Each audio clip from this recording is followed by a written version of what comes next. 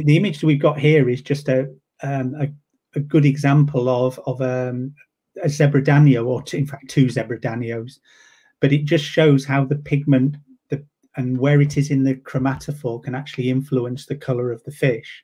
So these are 2 fish that were kept in very different conditions. They've been photographed against a black background just for comparison. But if you look at the top one, that's a zebra danio that's against a dark background, and it's a healthy fish. And you can see it's got those lovely black lines that we recognize in zebra danios. Yeah. If you look at the bottom fish, that one was kept in against a white background. And what the fish does against a white background, it stands out too much if it's really black. It's got the really black line. So they try and camouflage themselves. Now, they can't do that totally, but what they try and do is go a lot paler. And you can actually see how the pigment cells that in the black line are all expanded, and several layers of them. So you've got that thick, dark black line.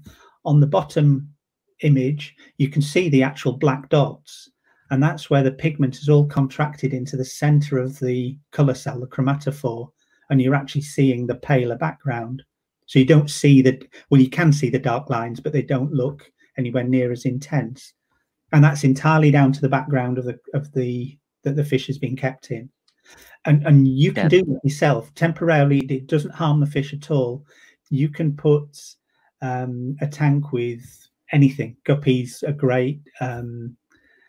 Barbs are really good for doing this. Zebra danios, obviously. If you put your tank and just put black paper on the back and the sides, and just leave the fish in it for a day, and ideally with dark substrate, but the substrate isn't as important, and just take a photograph of the fish, and then put white paper on the back and the sides and leave it for another day and take a photo, and you'll be amazed at the difference in the color. The fish against a dark background just try and merge with the background, which means being more intensely colored. So you get a denser, brighter colored fish against a dark background, as opposed to the white. That's absolutely amazing. I've heard many discus breeders actually doing this with their discus, and that they can influence somehow their coloration by changing various backgrounds. So I knew that it's possible, but it's amazing that fish actually have this ability.